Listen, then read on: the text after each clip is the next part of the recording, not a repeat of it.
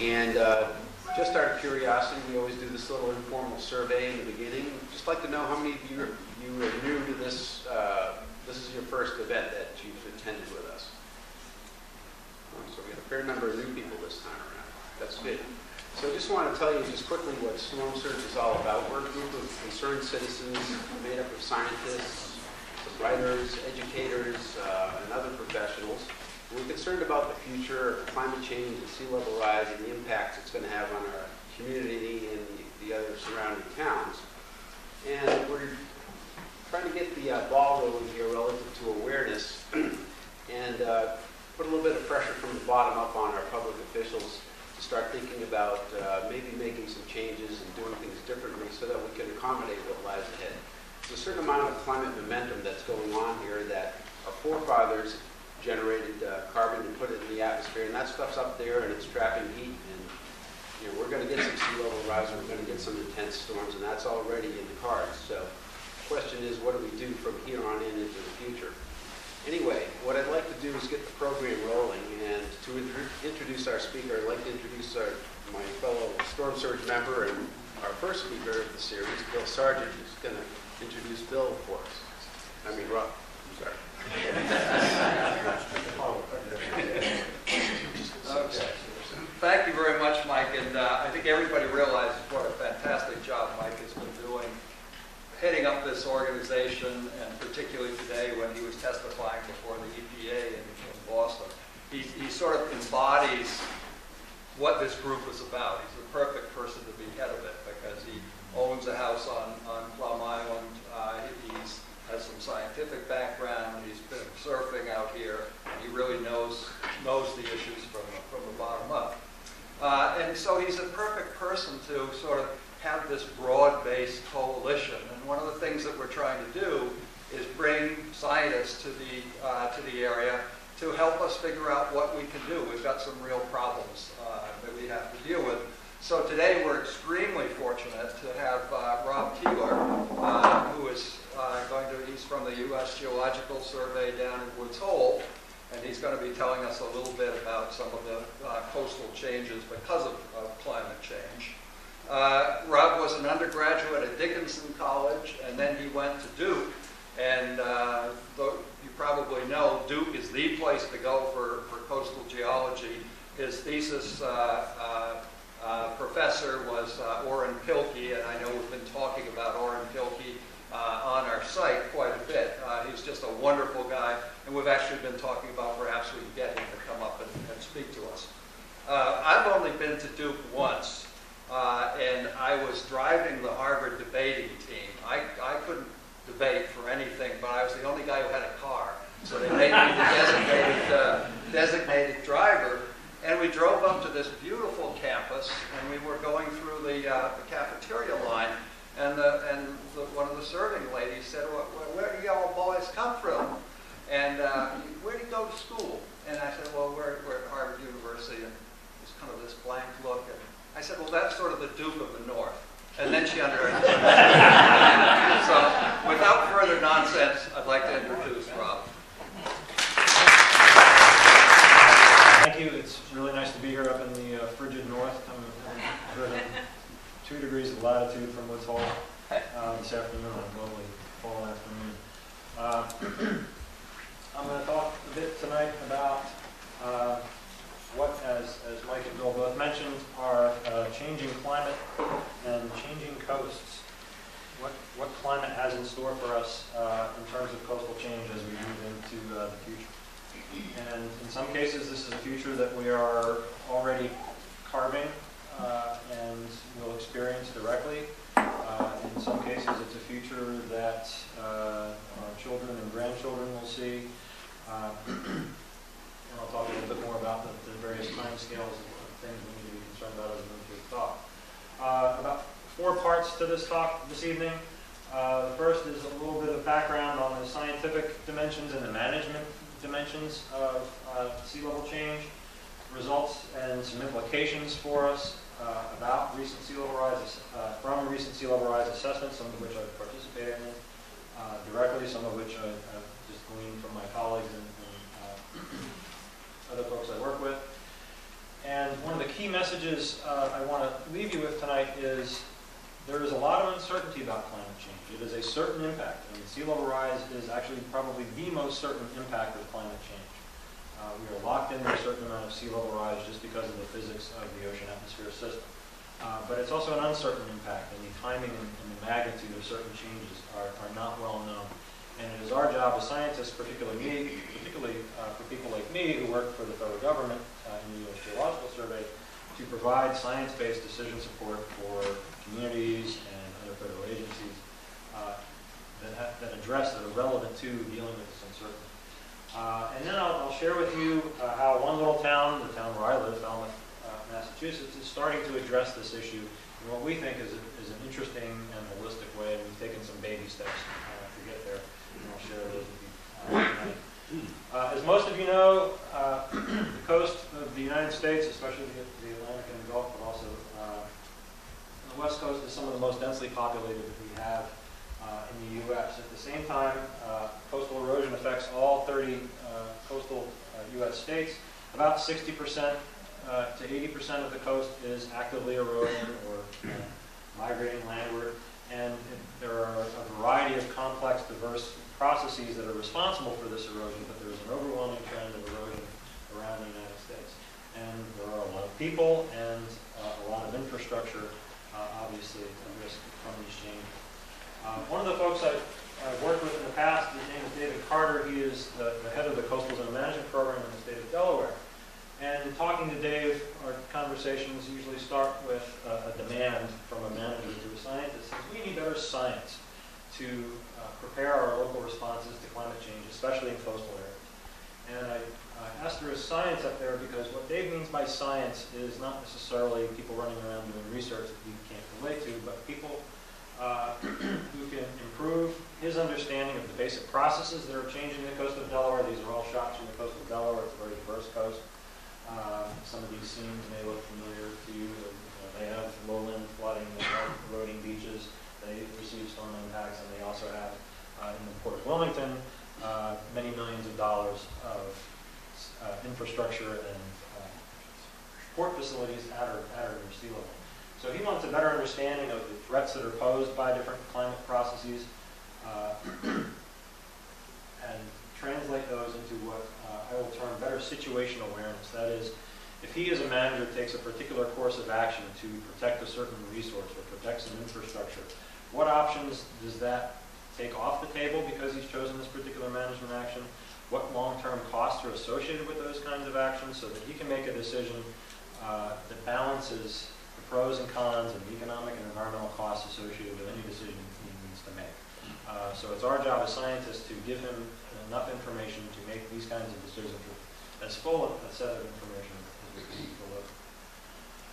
deliver. Many of you know, and especially here in the more low-lying areas, in this part of Massachusetts, you experience shallow coastal flooding. A really good example of an urban impact of shallow coastal flooding is highlighted by the city of Charleston, South Carolina, which currently, today, issues shallow coastal flooding advisories for 7-foot tides. And these are tides that happen a couple times a year when the wind is blowing in the right way and there's a full moon or a new moon, so it's a spring tide, plus a storm coming along from the right direction. They typically occur a couple of times a year. With about 1.5 feet of sea level rise, however, this advisory could be issued 355 times per year. And it would flood these blue areas here on the Charleston Peninsula. This obviously creates a situation, and some of these 355 times are for both high tides during a day. So this could be a couple times a day, and there will be a lot of times within a year that this will occur. Two takeaways from this. One, you need a good set of rubber boots, and you need to make sure that all of your infrastructure is above flooding, or your electrical line or your analysis is subject to a lot of saltwater intrusion. The other is, it's an open question as to how many people will actually stick around to experience this. When do people give up? When is it too much for people? When is it too much for society to build back in the face of this increasingly frequent flooding? It may be that the whole city of Charleston decides, or much of the city of Charleston decides, that maybe 60 to 80 times per year, that this is really an untenable situation and we have to mitigate our way out of it, or back our way out of it, or do something different. So it illustrates a little bit of the sense of scale and the sense of repetitiveness of some of these differential impacts. There are a few key principles regarding sea level rise, which I'll focus on for the body of the talk. One is that there is no debate over sea level rise. When the climate warms, as it has been since the height of the last glaciation 21,000 years ago, the air temperature gets warmer, land-based ice melts into the sea, it adds to the volume of the global ocean, and at the same time, the ocean increases in volume because the ocean itself is warming. Warmer water expands and it takes up more volume.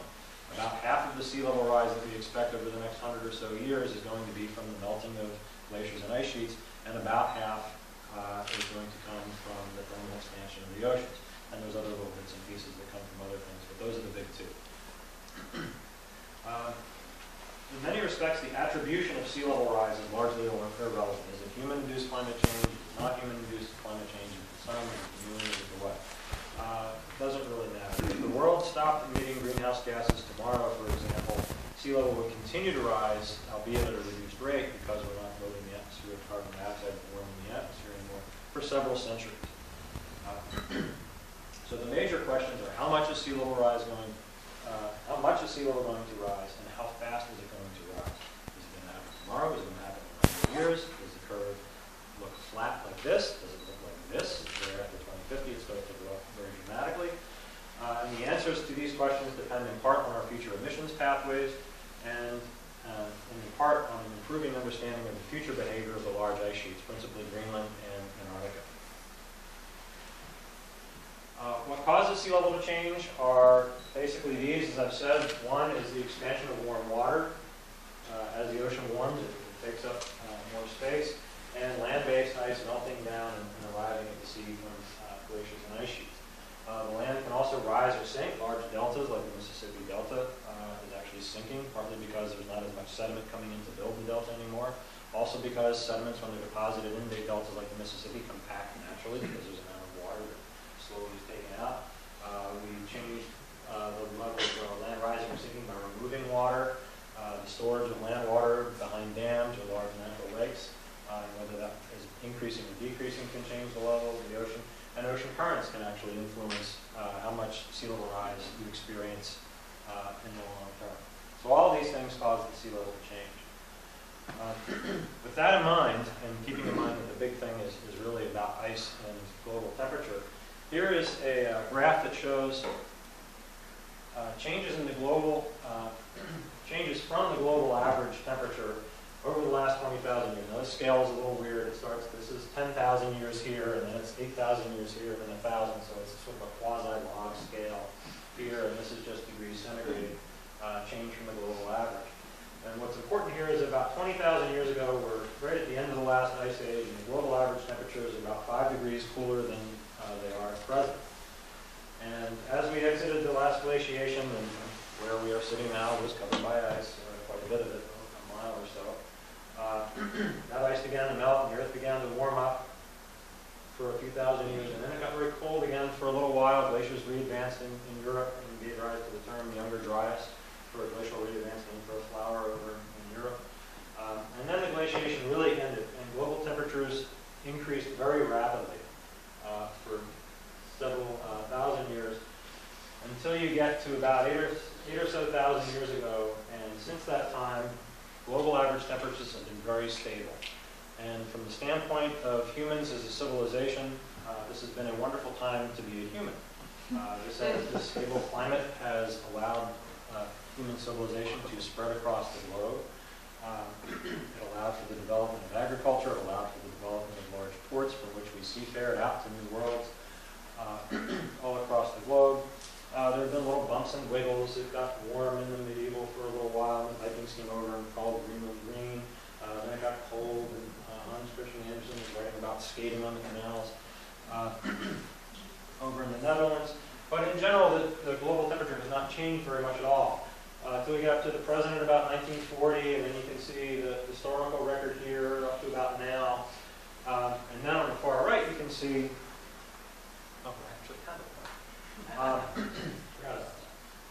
This is the IPCC, the Intergovernmental Panel on Climate Change projection for 2007. A new one just came out a couple weeks ago. The numbers are not terribly different than this.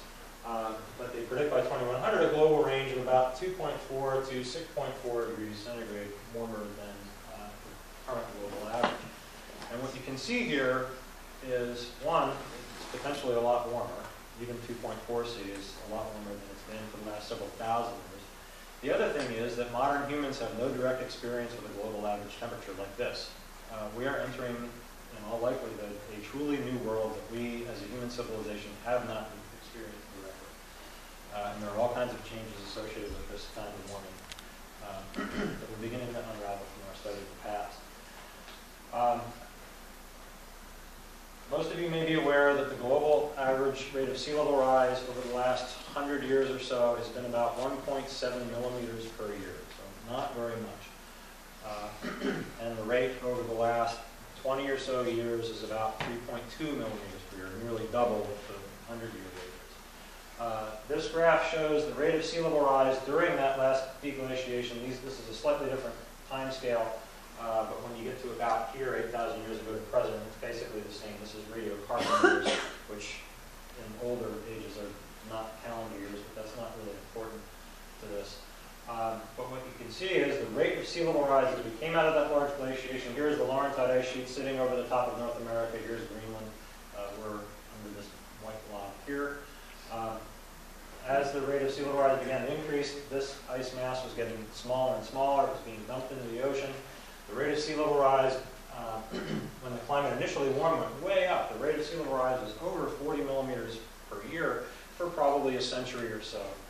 40 millimeters per year, 4 centimeters per year, is stand on the beach and watch it come up around your ankles kind of fast. And you can see that the ice was much reduced. Much of the sea level rise came from melting of the northern hemisphere ice sheets.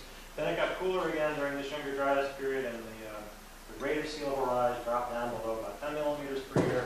Then it started to warm up again. There was another big, what they call meltwater pulse, which is a big catastrophic failure of the ice sheets and warming. And the rate of sea level rise again approached something like 30 millimeters a year for a few years.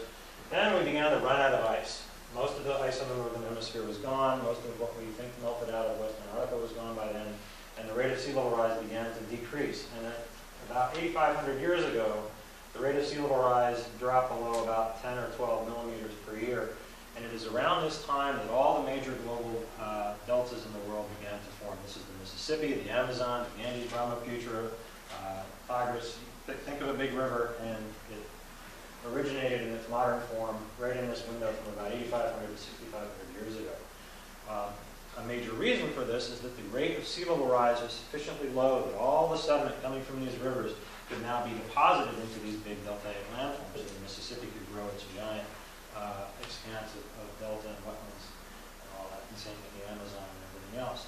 So this was a period of time where there was a lot of proactive coastal growth because the rate of sea level rise had slowed down because we ran out of ice.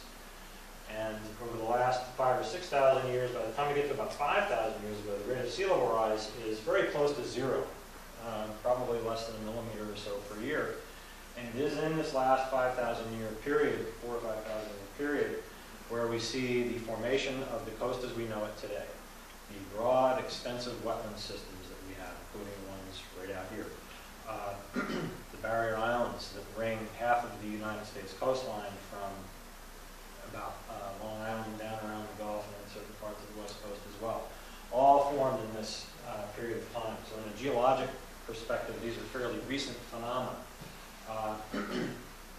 But importantly, they have formed and flourished in a regime of very slow, almost non-existent sea level rise. And we expect that regime of slow, almost non-existent sea level rise to end. And what I'm showing here is over the last 2,000 years, we have estimates of the rate of sea level rise from the geologic past based on carbon dating and other methods of dating corals in the marsh sediments that I was just talking about. And you can see there's this blue band which shows a very low rate of sea level rise. This gray band is just the uncertainty of those geologic estimates because we're going out and taking cores and corals and taking cores of marshes and dating the peats and things. Then at towards the end of the 19th century, we started to install tide gauges around the world. and a composite record of those shows a lot of ups and downs, and there are a variety of reasons for those ups and downs that have to do with climate changes and changes in ocean circulation and things like that. But you can see that that rate of sea level rise, which again these gauges have measured as over the last 100 years as being about 1.7 millimeters per year, is beginning to depart even from the uncertainty envelope of the last 2,000 years. So we're already seeing a rate of sea level rise that is exceeding the rate over the last 2,000 years at least. And what we're looking at potentially in the future is a rate, this is just one set of projections, but it's representative of an envelope of projections, including the IPCC's report that came out last week, a couple weeks ago. And you can see even at the low end, we're projecting potentially a rate of sea level rise of 7 or so millimeters per year, and at the high end, greater than 20 millimeters per year by the end of the century. And there's a big uptick in here. And where will we end up here? We don't really know yet. Some people think it's probably going to be at the higher end of these kinds of rates. And these are rates, again, that humans have no direct experience with. The rate of relative sea level rise in the Mississippi is right around 10 millimeters per year today. Just for reference, that's one of the highest rates of sea level rise in the world. So projected out to 2100, this is from the IPCC report that came out a couple weeks ago, which showed two scenarios in which we do a lot to mitigate climate change in the future and do very little to mitigate climate change in the future. And these are the resulting sea level rises and some uncertainties with them. However, as pointed out by Aslak Winstead over in Europe, because of the conservative nature of the IPCC's projections and the language that they use to express these, the worst case scenario is actually worse than nearly a meter by 2100. It's actually probably a realistic estimate for worst case is about 1.6 or 1.7 meters by 2100.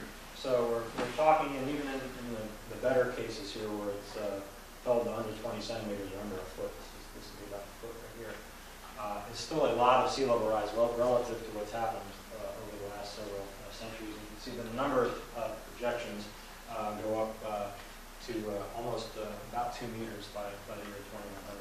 And these come from a variety of techniques. Some are related to physical processes that we know about how glaciers and ice sheets work. Some are based on changes to the atmosphere. Some are based on just reasonable estimates. So there's physics, non-physics, semi-empirical approaches, etc. But they all have, and almost all of them have in common, a meter plus by 2100. One of the interesting things about sea level is it doesn't rise uniformly over the globe. When we had a big ice sheet 21,000 years ago sitting here, and we're up in here somewhere, this large mass of ice at the North Pole and at the South Pole, roughly, actually caused the Earth to squash outward like you're sitting on a yoga ball, or squashing a beach ball between your hands. When you squash the poles, the top and the bottom, the middle bulges out. That's exactly what happens when you put a big mass of ice on the North Pole and a big mass of ice on the South Pole. And when you remove that, you stand up off the yoga ball, it returns slowly to a spherical shape. And what happens is the land up here, the center of the ice in the Northern Hemisphere was up in Hudson Bay, and the land is actually rising faster, much faster than sea level is rising. So there's actually new land being created on an annual basis up in Hudson Bay. You can see stranded beaches. You can walk down them for several miles up in Hudson Bay. But what happens to the middle, or in this case, the middle of the Northern Hemisphere, is it's collapsing, or what they call a glacial forebulge collapse. And where that collapse is happening most dramatically is off the east coast of the U.S. This is North Carolina right here. This is where the maximum rate of change of that rebound is occurring. So in addition to sea level rising, because the ice is melting, the land in many places is also sinking, simply by the act of adding or removing ice from the poles of the planet. Another interesting thing is, this is West Antarctica. This is the continent of Antarctica. We're looking up at the bottom of the globe here. Very large ice masses have a gravitational attraction. Like any large body, they have a certain amount of gravitational attraction, such that as you steam south from, say, San Francisco down to West Antarctica, you're actually going up a very low slope over about 1,000 kilometers or so. It's because this giant ice mass has a gravitational attraction. It's actually attracting the ocean towards it. And when you melt that ice out, there's not as much gravitational attraction, so the water tends to spread out. It spreads out over the global ocean. To the point where, relative to the rest of the globe, if West Antarctica were to melt out tomorrow or over the next 100 years, sea level around West Antarctica would actually go down. But where this water distributes to around the global ocean is in a roughly circumglobal band at 41 degrees north latitude. How many people know what latitude we're at right now? Just about 43, which is a hop, a skip, and a jump. From 41 is actually just south of Martha's Vineyard. It's due east of Montauk in Massachusetts terms. And at 41 degrees north latitude, you get free 25% more sea level rise than the rest of the world. And that's this red band here, where relative to the rest of the world, you get 25% more sea level rise. So if West Antarctica melts out first, we get a lot of sea level rise up here. If Greenland melts out more rapidly, sea level around Greenland, including some effect as far south as probably the middle of the mid-Atlantic of the U.S., certainly New York, sea level will begin to go down and the effect will be mitigated. So there's this contest between meltwater sources that will determine how water is distributed over the global ocean over the next century and beyond, where we potentially stand to have a lot of sea level rise if West Antarctica is more important than Greenland. And mixing and matching of these things is something geodynamicists now do to monitor ice loss and where the water is actually coming from. We can also have regional variability in sea level rise. These are just, this is a model example of what happens off New York if the Gulf Stream slows down. One of the outcomes of climate change is a projected decrease in the vigor of the Gulf Stream, or what they call the Atlantic Meridional Overturning Circulation, or AMOC. Gulf Stream. Not AMOC, right? But one of the outcomes of that is that the Gulf Stream slows down. And the Gulf Stream is a very strong current, and when it's running strongly, sea level is actually set down at the coast. The water is actually domed up under the most rapidly flowing part of this current. And when it slows down, sea level goes up at the coast. So if we have a slowdown in the Gulf Stream, we can expect sea level from about Cape Hatteras northward up to Boston to go up in excess of whatever the normal sea level rise might be. So what I hope to have communicated is there are interesting things going on at the global scale, there are interesting things going on at the regional scale, and it can be rising or sinking for a variety of reasons. Ocean currents can be slowing down. And ultimately that all impacts what we do at the local scale. And in this case, I'm using local scale as the Port of Oakland, California, which has just a few $1 billion worth of infrastructure sitting about this high above sea level. There are airports here. Much of our commerce comes in and out of that part of the world. So this is an important local place to pay attention to these kinds of processes. In addition to that spatial scale, from global down to local, there's also a temporal scale, a time scale, where we see the movement of the shoreline in response to storms, where a storm might come in and erode back several feet, and then over the succeeding summer, maybe succeeding years even, the shoreline will build back, and then they'll erode again and come back. But what we see overwhelmingly, remember one of the early slides I showed you, 60–80% of the U.S. coast and most of the global coast. There's also this long-term trend of erosion. And the short term is things like storm impact and annual cycles, El Nino, especially on the west coast. But there's this long-term trend which is driven by sediment deficits or surpluses, things that sediment is being added or not added, and of course sea level rise. So this is the long-term trend, and we have this noise on top of the long-term trend. And certainly some of what happens on barrier islands like Plum Island and other barriers is like this. It comes and it goes, but there is this long-term trend of landward movement and erosion on the shoreline. A few years ago, I was involved in a study as part of the US Climate Change Science Program. We looked specifically at the Mid-Atlantic region from North Carolina up to New York, but the lessons here are very generic and apply to this part of the world as well. important things we noticed was that the quality of elevation data, which could give you a very crude first cut at what potential impact might be just based on your elevation, which, as I'll point out, is not the whole story, isn't very good. Older sources of data, the US Geological Survey's 30-meter digital elevation model compiled from old topographic maps, showed a 95% confidence, which is something you might want to be pretty confident about if you happen to own property or you're a county planner out here. The dark blue areas are areas where we're positive based on the quality of the data, 95% certain that those areas are a meter or so above sea level. But these large light blue areas are areas that may or may not, just based on the quality of the data, be within a meter of sea level.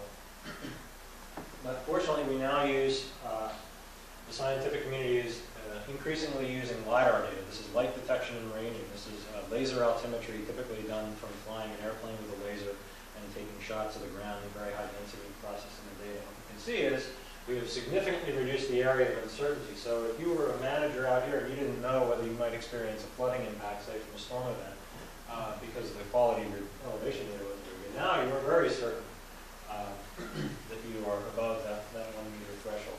So just based on data quality, we have a better improving data quality, we have a better understanding of areas that might be at risk or not. But the coast, obviously, especially for those of you who live adjacent to it, is not like a bathtub. It is not simply adding melt water and warming the water and having it rise up. There are a variety of processes that occur. There's cliff erosion. This is specific to California, just south of San Francisco, where about 20 centimeters of sea level rise over the last 100 years looks something like this. But there is long-term cliff retreat. If this was simply a sea level rising up against the cliff and the cliff didn't do anything, sure, it would be very much like a bathtub. But actually, as the sea level rises, of course, it chews away at the land, the cliff fails, houses falling, and all that. This is the southwestern portion of Nantucket, where there's been over a quarter of a mile of shoreline retreat since the mid-1800s, up a fairly steep slope into some, obviously some old glacial deposits, and that has happened over the last 100 or so years in response to just a quarter of a meter of sea level rise. So there's not a very simple relationship. It's actually much more exciting than that. We like to think of beaches as existing in a dynamic equilibrium involving four factors, where there is sediment supply, that is the quantity, how much sand or rock or mud or whatever is involved in a particular beach system, and what is its quality, how much is boulders, how much is not, whether relative sea level rise is rising, the relative sea level change is rising or falling. Are you sitting on land that is rising out, like the Pacific Northwest, faster than the rate of sea level rise? Are you sitting on land like the Mississippi that is sinking in addition to sea level rising, or some mixture of those? How much energy is in the system to move this sediment around? All these things are going to determine the shape and location of the beach and barrier islands along the landscape. So it's a very dynamic, exciting place, which also makes it, as a scientist, very challenging to predict how all these things interact and where they're going to go in the future. So part of what we did for this study was looked at the mid-Atlantic, and we identified 3 different sea level rise rates. We assumed that sea level rise would stay the same. It would increase by about 2 millimeters per year, or it would increase by about 7 millimeters per year. And what we identified is what a colleague of mine calls the gradient of increasing madness, which goes from the upper left down into the lower right, where we have things, well, certainly on mainland coasts, we expect more bluff erosion as sea level rise continues. And then on barrier island coasts, barrier spit coast, we expect more overwash, island breaching, and eventually getting to this thing we designate down here in the lower right-hand corner as T, or threshold crossing. This is the northern end of Assateague Island, Maryland. This is Ocean City, Maryland. These islands were one island prior to the 1933 hurricane that opened this inlet, which was subsequently stabilized by the Army Corps of Engineers with a pair of jetties. That changed the sediment supply. The dynamic equilibrium of beaches was disturbed by these jetties. Cut off the supply of sediment here, and this island has actually migrated an island width back since the jetties were constructed. So it's not totally due to sea level rise, but it's a good proxy for what happens when you change one of these elements of the dynamic equilibrium of beaches. And in this case, the response was landward migration. What we're concerned about here going forward is at these higher rates of sea level rise that we have no real good modern information information for. Predicting this, especially if you are a property owner or a federal land manager or a state land manager, you want to know when and where this kind of thing might happen. It determines whether your Kmart or Walmart or whatever is out in the surf in 25 years or 50 where it's going to be fine. If you're a land manager concerned about wetlands or beaches or providing public recreation or whatever, you're also concerned about when and where this is going to happen. At present, we don't have a very good ability to predict this, but we are working on it, and as I'll show you, I think we're getting better. Fortunately, I am a beach person. I do not have to deal with all of the things shown by these red arrows that go into determining whether wetlands are going to be happy or not in response to sea level rise and climate change. It's not just moving around sand.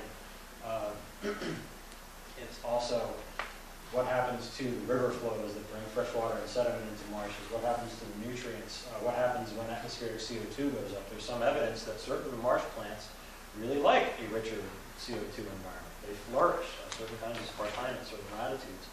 That's our common marsh grass around here. Really enjoy having more CO2 to work with. And there can be disturbance, storms, tides, critters, fire, all those things go into determining whether a marsh is going to be happy going into the future, barely keeping up with sea level rise, or like this example from Jamaica Bay, just south of JFK Airport, just eventually give up. And we lose the various benefits that we associate with wetlands in terms of storm buffering and nutrient stores and all that from them. There is also what some people call the flood from below, which in many cases is actually driving a lot of our first responses to sea level rise. As the ocean, particularly on sandy coasts, rises, because salt water is more dense and will go underneath and lift up fresh water, the freshwater table, especially on barrier islands, begins to rise because it's being pushed up by the intruding salt water that comes onto the island. So where we have a saltwater table today, or a freshwater table today, I'm sorry, gets up into the sand and comes up higher, you begin to have impacts like septic system failure, storm drain failure. They don't carry as much water out to sea because there's not a strong enough gradient to carry it out to sea anymore. This obviously has impacts on water quality, infrastructure, and also, very importantly, ecosystem change. Things that are not salt tolerant will move out of the areas that were formerly fresh and be increasingly salinified. So if you're a manager or you enjoy a certain ecosystem type or you're reliant for your local economy on having a certain kind of coastal ecosystem, understanding when and where this is going to change is going to be very important. So I hope I've illustrated for you a bunch of things can happen as a result of changing climate and the current changes in coasts. And there are some big dollars associated with what changes will happen and how well we prepare ourselves to mitigate the economic and environmental cost of some of these changes. I got involved in this. This was my first hardcore earth scientist poking his head out and trying to be relevant to science policy people. I got involved in trying to figure out a challenge to bring basic science to policy relevance. And we decided that a good way to attack that is to understand the modern processes that are going on around us, and also learn from the past.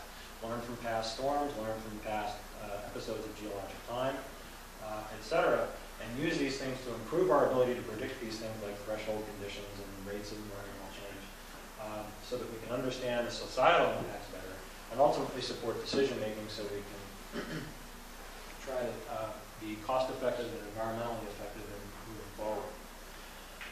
Around the time we finished that report, the National Research Council published a wonderful book called Informing Decisions in a Changing Climate. And one of the first things they did was they said, scientists, you need to get on the ball. Your priorities and practices need to change so that you are more relevant to the decisions that the rest of society that supports you needs to make. However, and this is one of the reasons I love the book, they said, they told decision makers, scientists are going to blow it. We're going to say something's going to happen and it's not. We're going to say something's not going to happen and it is. Expect it. We're fallible. We're going to make these wonderful predictions and we're going to totally fail. But sometimes we're going to get it right. You should listen. But they said in order to deal with this, we need some sort of uncertainty management framework. because we don't have good predictive capability. And this is where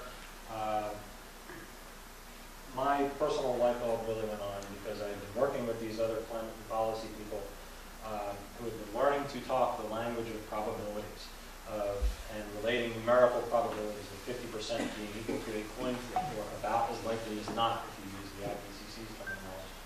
And that gave us, hardcore science people, a means to talk to policy people in these same languages, like having the Star Trek Universal Translator. All of a sudden, these policy people would look at us and say, is this going to happen? We'd say, oh, it's about as likely as not. And they say, oh, okay, that means 50% plus or minus a few. That stinks. Can you do better? And we say, well, over here, it's very likely. And say, oh, that's 70%. Okay, well, we can deal with that. We won't put our infrastructure here, because if it's 70% likely this outcome is going to happen and it's going to be bad, we'll do something else over there, or go somewhere else. So that was huge. And it makes this problem a lot more tractable, because we have driving forces of climate change and sea level rise that are our initial conditions, the coast as it is today. We have all these physical and biological processes that I've talked about this evening. And then there are impacts that range from habitat loss to human safety. And there are management decisions that respond to these things. The preservation of habitats, or the encouraging of the movement of habitats, the movement of people, providing first response, things like that. Those are all part of adaptation planning and response, which itself is a driving force. This is like the back of the shampoo bottle: lather, rinse, repeat. Okay? You have a new set of initial conditions based on everything that you've just done and everything that has just happened. So you just continuously iterate through this. And because we're all hopefully speaking the same language, we like that. So what we have begun to do, and when I say we, I mean not just the US Geological Survey, but there's a large community of scientists who are beginning to embrace this approach, is we are taking all of our storm and wave models and our historical data. This is one example of one particular thing, which is movement of the shoreline. And we're trying to embrace this concept of showing our uncertainty and showing how well we know these problems, so we can take models, we can take real-world observations, and we can turn these things into a variety of things that communicate our uncertainty over time. Maybe this is months, days, years, or something like that. This is the change in shoreline position. What we have here is our estimate of what's going to happen, the position of the shoreline, and then an uncertainty about that estimate. And this is exactly like the people that we envy most, is the hurricane forecasting community, where they give you a 5-day cone, and maybe, like 370 so days ago, we were at one point in the cone of Sandy, were we not? And then a few days later, the models came out with another one, and we tweaked, and then everybody on the Cape anyway breathed a sigh of relief and said, oh, it's only going to be New York. What happened there? So we're trying to get this kind of information into the hands of people who make decisions, because we think it's an effective way to communicate how much we know about changes that are coming in the environment, and that helps facilitate planning. That, yes, we are clueful about certain things at certain time scales, and we're clue less about certain other things.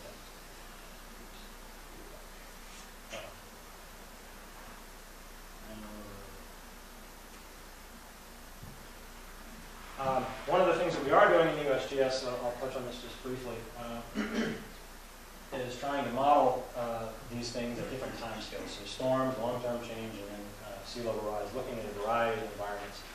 This one is the Outer Banks of North Carolina, which is not unlike certain parts of the landscape around here and down in the Cape as well. Highly dynamic mobile pieces of sandy real estate. So we're getting better at forecasting the vulnerability to things like Mariah here on the Outer Banks, and things like Sandy and northeasters that impact up here as well.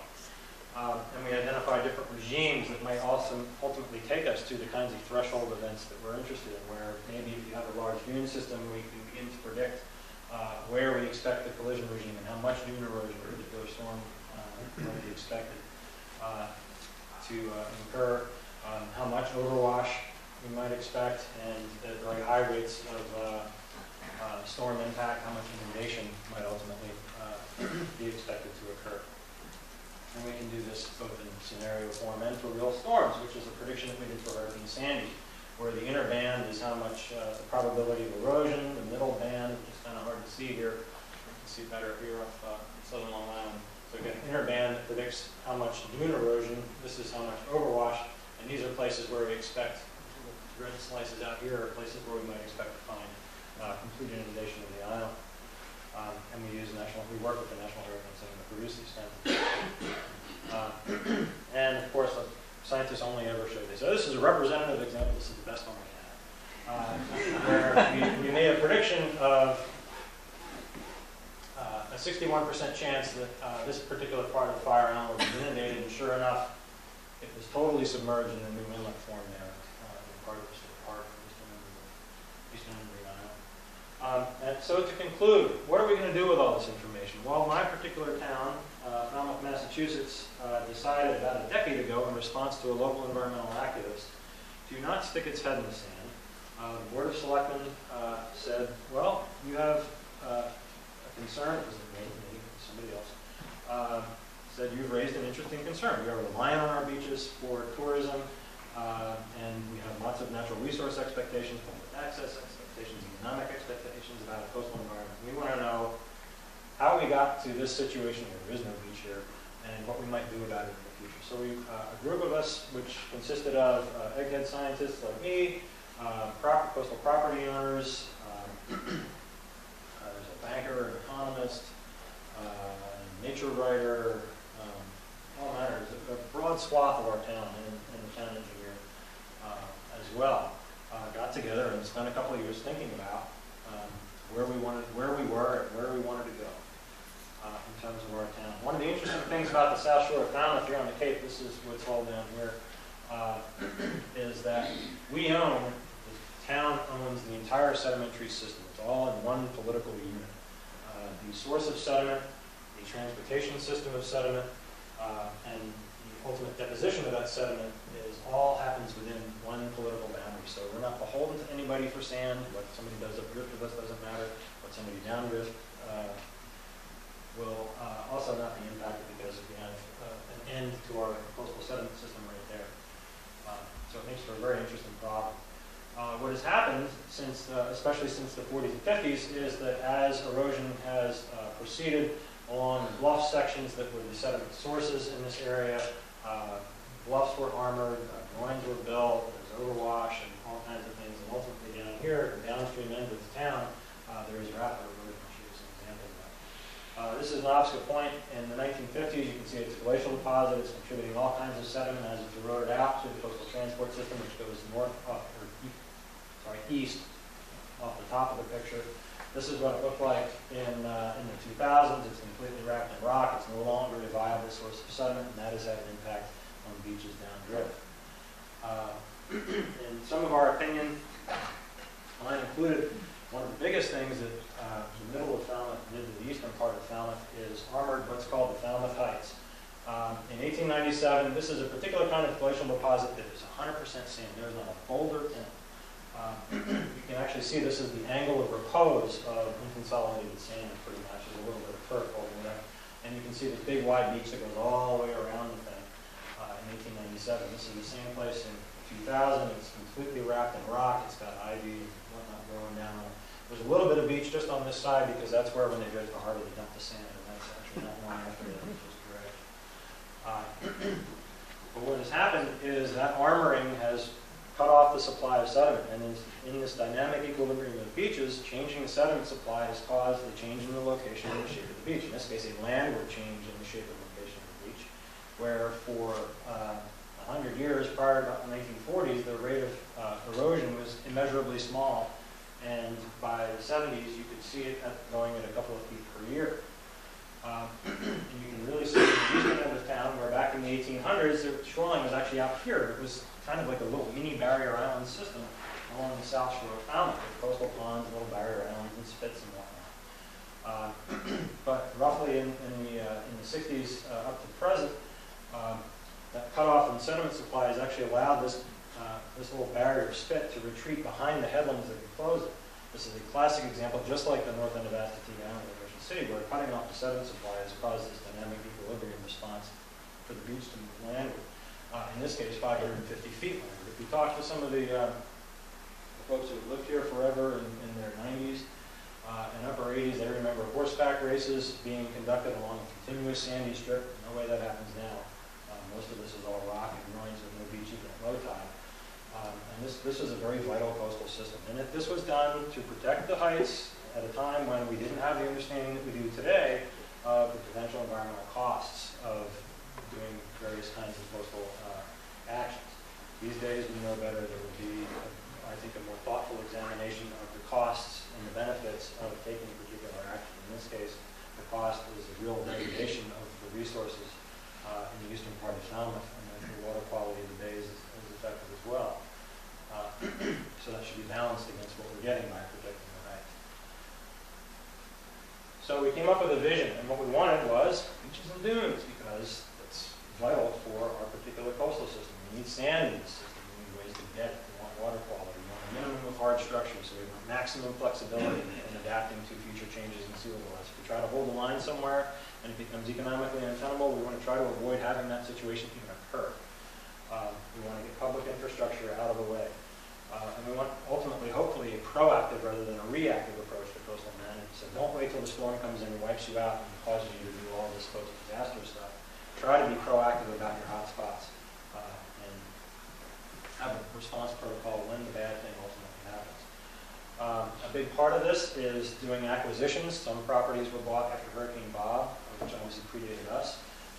But our local land bank came to us not long after the report came out and said, give us your top 10. Well, they bought a couple of them. And we placed a priority on things that were either a potential hazard or, most importantly, provided more contiguous town open space for people to access the coast and to recreate along the coast, which obviously drives a good share of Falmouth's economic engine. We want to get the infrastructure out of the way. We want to treat every beach nourishment project as an experiment. We don't have a good track record. All beaches are different. All time periods are different. We don't want to say we're going to come in and throw this sand here, it's going to last 20 years. We're going to say we're going to throw this sand here, we're going to watch what happens and see if it lasts 5 days, 5 years, 20 years, or whatever. Get the bad stuff out of the way that we don't need, and try to design effective sand management systems so we have a way to maintain the harbors that we need for our economic maritime commerce, but also supply the sand to the beaches, don't put it somewhere where it can't be used, that kind of thing, and improve our regulatory system. So, the coast as we know it today is a product of sea level rise. No sea level rise, no Plum Islands, no Plum Island sounds, no big giant marsh that we all love. Major changes are coming to this kind of coastal system. Major changes are coming to all coastal systems in the future. It is a certain impact. We have already dialed in a certain amount of sea level rise going forward over the next several centuries, but it's uncertain, as I hope I've illustrated here. The rates and the magnitudes are as yet poorly constrained, and it's unknown what the societal response will be. One thing I have learned working in the federal sphere over the last 8 or 10 years on this problem is that there is not going to be a lot of federal money. It is more apparent now, I think, than ever, to respond to this, so that if you are down at the county or local level and you are relying on the federal government for your long-term plans, that is probably not a good thing. Money is going to go to the big cities. It's going to go to Boston, and New York, and Philadelphia, and Miami, and Galveston, and San Francisco, and Los Angeles, San Diego, and places like Falmouth, Massachusetts, and Newbury are going to have to probably take it on themselves.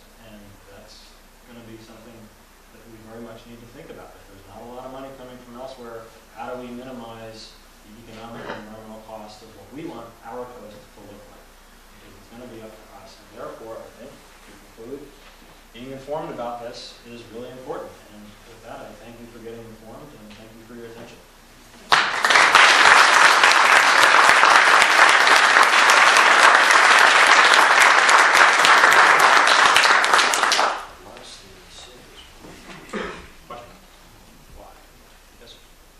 How many people like you are, in fact, out in the world where people need to be more informed, doing that, what you just did? Your presentation was excellent. Well, thank you. There's a whole army of us. Some of them are even in the parking lot, waiting to be deployed. There are not enough. There should be more. What you are getting, in particular from me as a federal scientist, my job as an employee of the Department of Interior US Geological Survey is to be policy relevant and policy neutral. But there is enough that we know about the coast where I can say the kinds of things I've said. You can find all manner of advocates who play a very important role. My advisor at the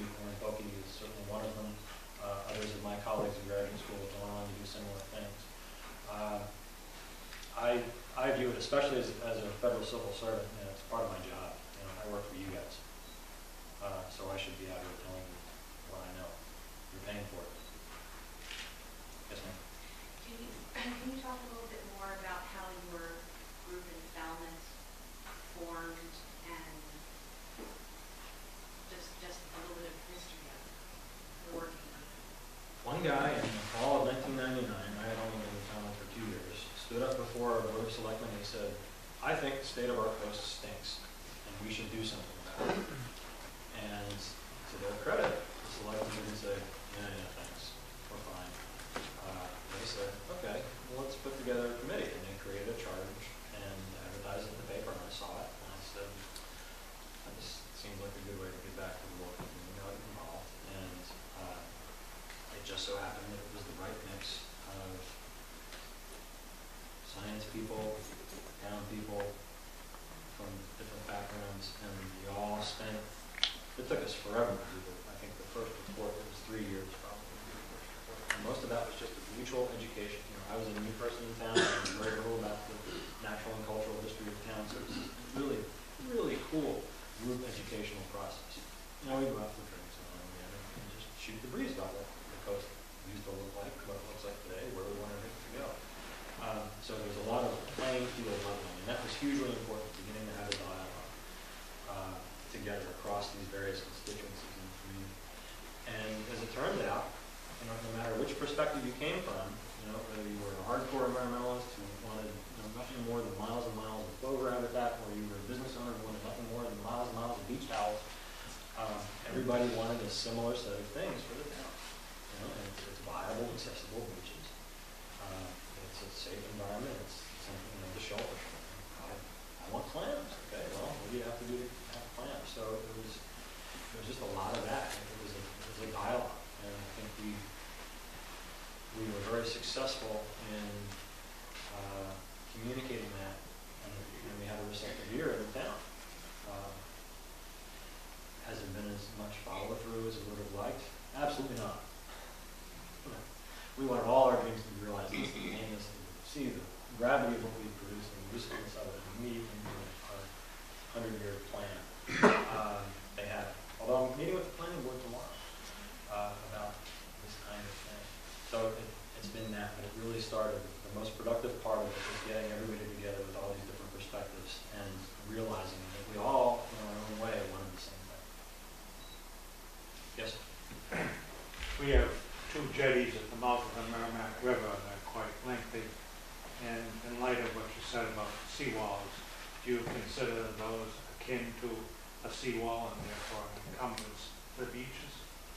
Well, they certainly, you know, the United States has a long history of jetting inlets. You know, this one was built, what, early 20th century, right? You know, there are jetty systems that go back to the 1830s and 40s, I believe. You know, they were built to promote navigation. They were built with an 1800s, you know, even in the mid-20th centuries, level of understanding of what are the best ways to try to maximize navigation and not impact other things. The Army Corps of Engineers has a specific class of funding to mitigate damages caused by a navigation project, which recognizes you don't always get it right. I think, you know, any project like that has the ability, and obviously it happens at the Merrimack, there is a change in the way sediment flows along some, you know, probably 10 plus miles. I'm not intimately familiar with what happens in Ipswich Bay, but length of coast.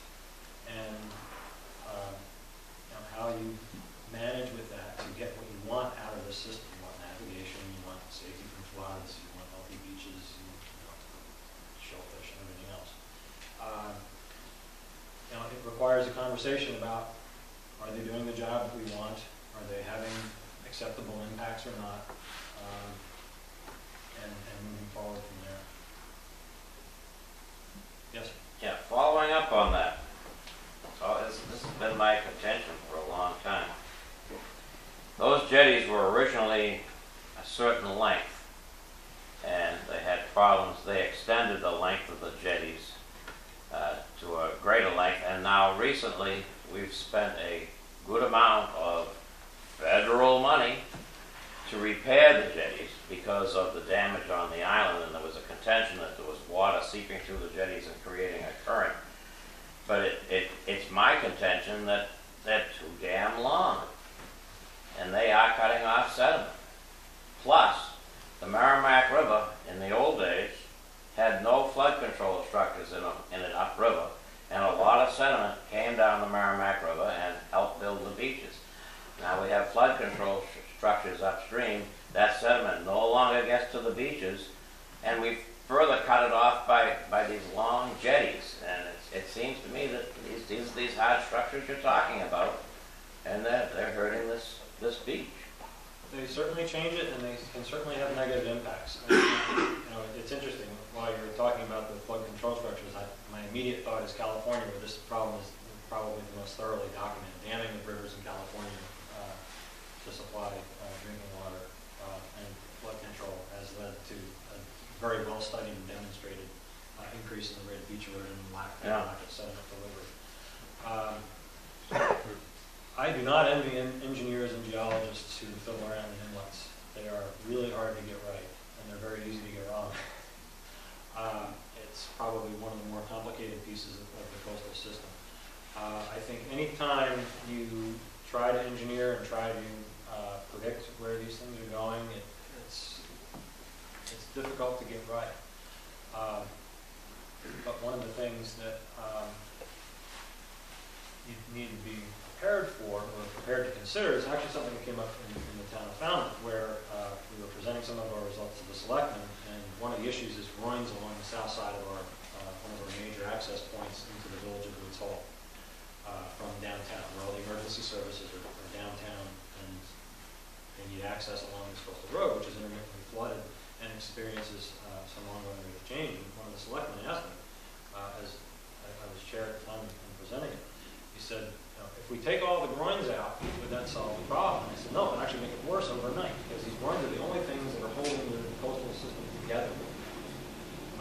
And if you take them out just because you're going to make this commitment to open and natural beaches everywhere, that would actually probably be pretty foolish, because you haven't yet developed a plan for what you're going to do without that road. And what you're going to do without that road is probably have to build a firehouse over here on this other road to come into town. Who thought, who would have thought, planning for climate change and sea level rise required building a fire station over here because you've lost this road. So the same sort of, I think, thinking needs to go into any plan you might have to alter those jetties. You're going to do something that you want. If it doesn't do what you want, what's going to happen if it doesn't? Again, I'm a jetty.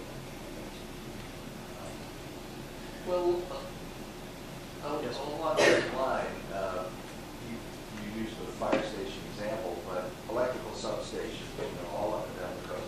Should there be a generic rule that says, at least 2 meters above the flood zone, and if you know where they are, National Grid knows where they are. Next time they upgrade the stuff, they should move it someplace else. I think, we're seeing a lot of that kind of thinking. Probably one of the most forward-thinking plans that has been put together was the Plan NYC document that came out of New York City. I'm not saying that people are saying it's together, but it does exactly that. It says, okay, we're going to do this. Let's try to get stuff up and out of the way. I think you also see it.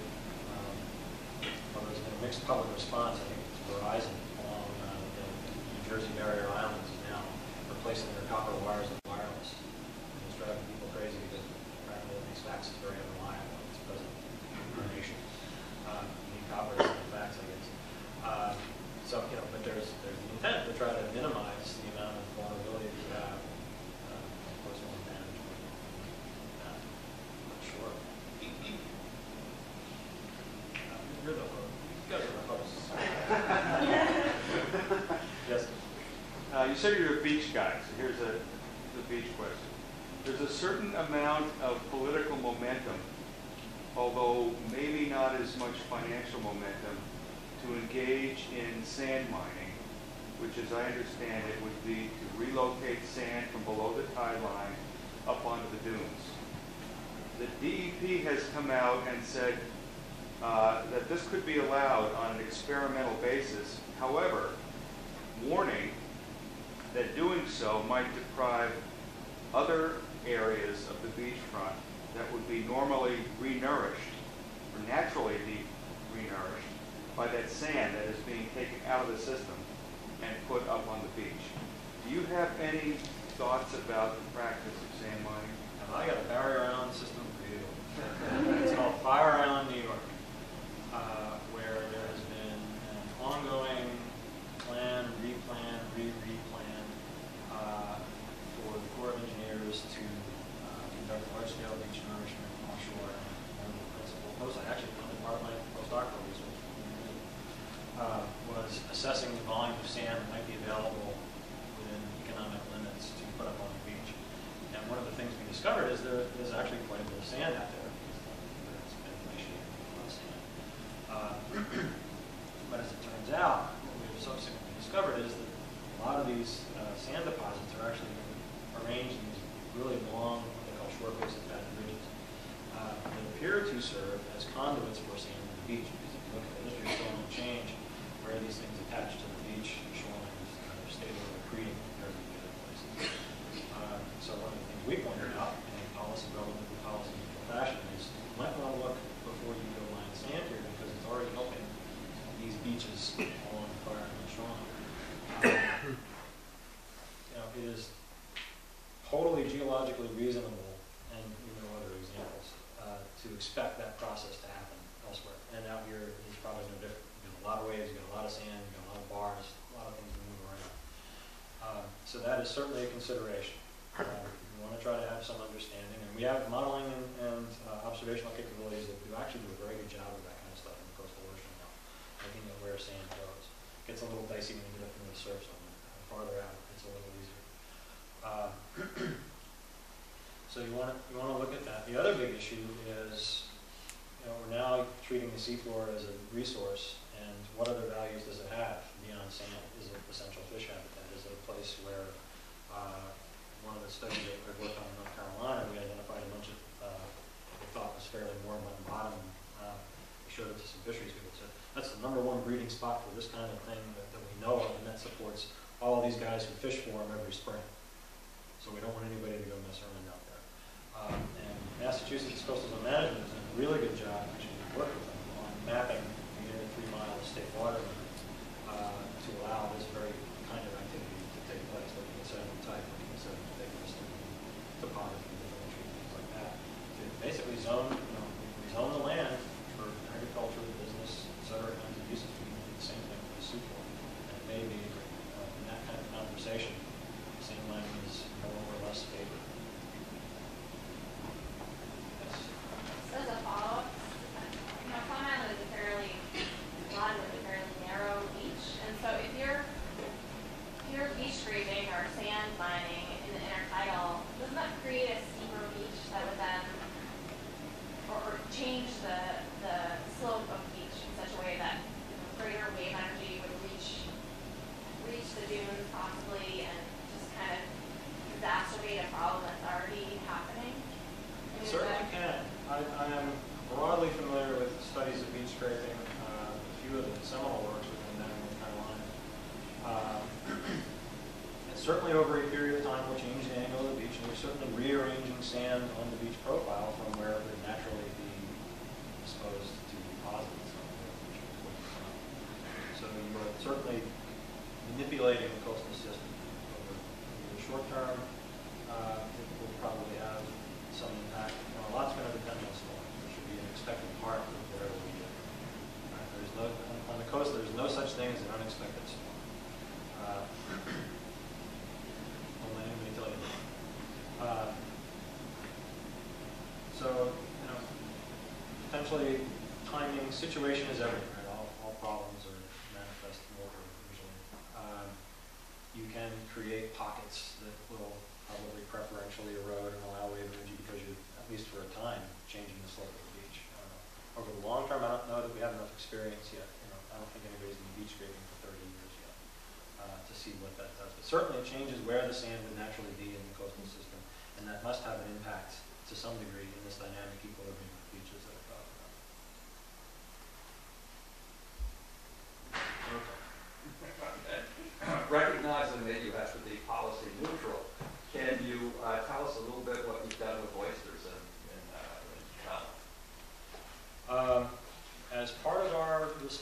to the, and this has got nothing to do with beaches, it has to do with the fact that Bill likes to do oysters and so do I. In response to the total maximum daily loads of nitrogen, Falmouth has a number of pilot projects that are looking at ways to mitigate nitrogen level.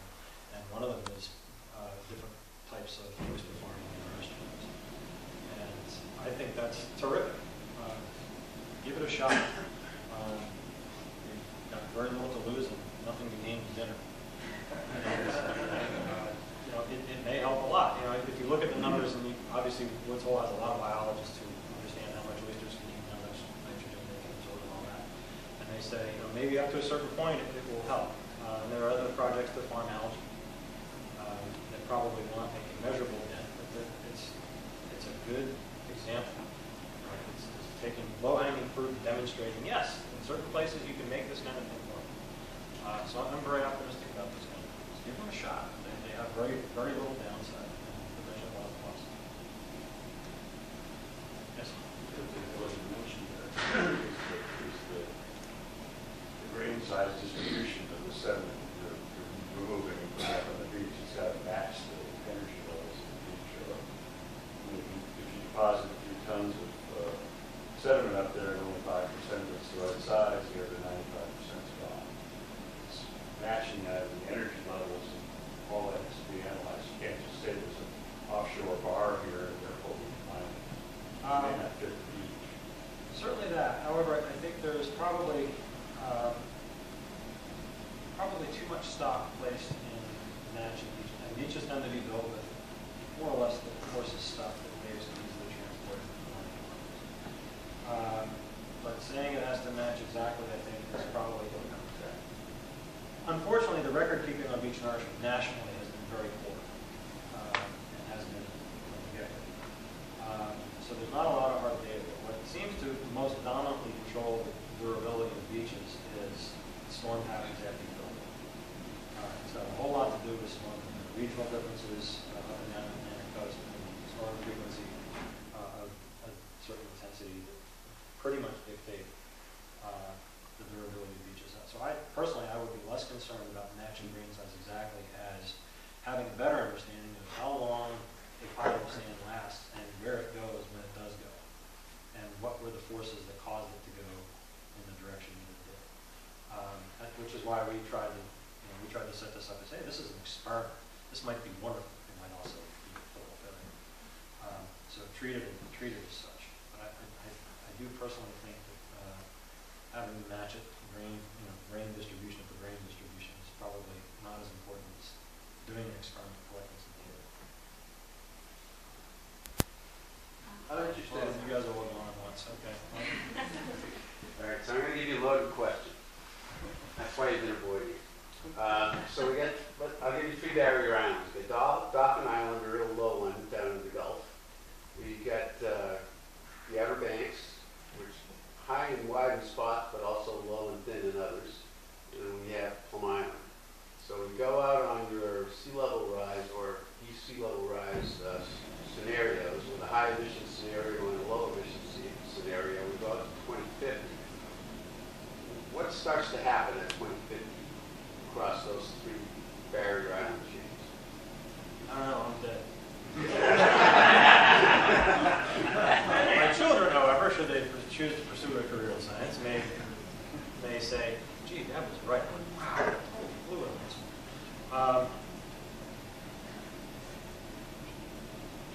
It's going to be very interesting. Dolphin Island is most likely already, if you haven't seen it, Dolphin Island is this very low, narrow thing that got wiped out by Ivan, Katrina, Ike, naming the last several big storms that hit Mexico, and it's been creamed by every one of them. It's probably not a very resilient island to more than its current status. So any increase in the rate of sea level rise, any uptick in the rate of storm frequency is probably going to do it. It just looks like it's an island. It doesn't have a lot of sand. It doesn't have a lot of capital. It's probably going to go away.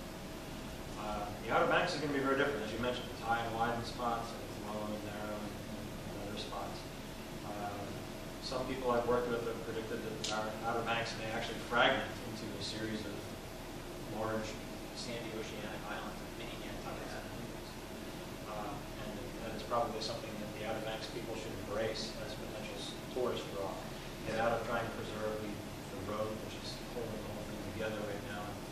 spray system. And we're all use that as tourism. The reason those islands are high and wide in spots and low and narrow in spots is primarily due to the underlying geology that allows the minimum amount of sand you need to build a barrier to exist above sea level. And it also has to do with where that sand is coming from. Again, it's the same sort of thing with the transport of sand from offshore bars onward or offshore onto shore, where there's been a historical big sand supply now. It's been robust. So these things can be expected to evolve. Plum Island is partly sand and partly it has old glacial drumlins under it. So it can be expected to evolve in a certain way. Where it falls in that continuum of dunes I'll be okay for a while, I'm not sure. One thing that is quite certain is we don't have a lot of data on what happens to barrier islands like the ones around the Atlantic and the Gulf Coast of the US and 21% of the rest of the world in response to these higher rates of sea level rise. I mean, these things are, as I've showed you, very much a product of a very low rate of sea level rise for the last few thousand years. So if we start measuring up, we don't have good modern examples of what happens. And we don't have very good ancient examples because they're all underwater offshore and they've been obliterated largely. So we may be in for a scale of environmental change that we have not seen on what has historically been a very stable coast. Even though you might think the rate of change right now is nuts. It's probably not nearly what it was when sea level was rising, maybe in the future. Yes. Is there any good science that we could be doing in this area? Mapping, measuring, counting, surveying, anything that would be useful? And or are you guys already out here doing something on the line? As my children will tell you, I'm a total data nut. Must be why you're a scientist, not something else. I think any kind of time series that you can begin to develop can be useful. And the trick is figuring out what is most important to you. Is it the rate of marsh growth? Is it the rate of change of beach volume over time? And if you have the resources to do it, Maine's got a great citizen program of surveying beach profiles periodically. A little web form, you enter the data in, and boom, 10 years, you got a decade worth of beach excursion that tells you in response to this storm, we can expect this much beach retreat and this much beach recovery before the next storm. So yeah, I'm all about data and understanding and putting it into some sort of longer term context that helps you understand where you've been and where you might go. Right, but there's none of you guys with the USGS thing on doing. Well, like I said, we've done a bit of work mapping the seafloor with Mass CZM out here from as close as we can get to about 10 miles offshore. This is not part of our routinely surveyed domain. Most of the projects I work on actually aren't even in Massachusetts. Short of having Woods Hole Oceanography Institute here, what should we do? Get a college here? Obviously get organized? I mean, can we ask you guys to come? I don't think you should. I'll give you my boss's number. And you can get in line. We're busy folks these days, fortunately. Excuse me, we have a group here. I didn't want to interrupt, but there's a group here from Woods Hole, not here, but they're based in Rowley, and there's a group from Woods Hole. You're probably familiar with them, I don't know. But they're doing the Plum Island Sound area, and they've been very active here for over 10 years, I think. No, I don't believe they've done anything on the beach, but that group is here. Yeah, that's a good segue into my answer. Start local and work your way up. There is no shortage of graduate student labor around. We are so close to Boston, which is such a huge source of intellectual power. And there are research sites here. Talk to your local refuge folks.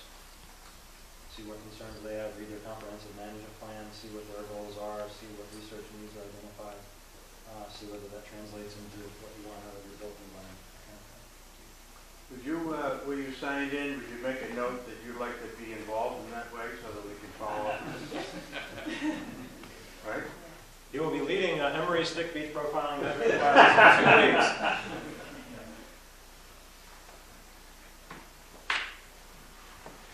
You're just going to tell me when to stop, right?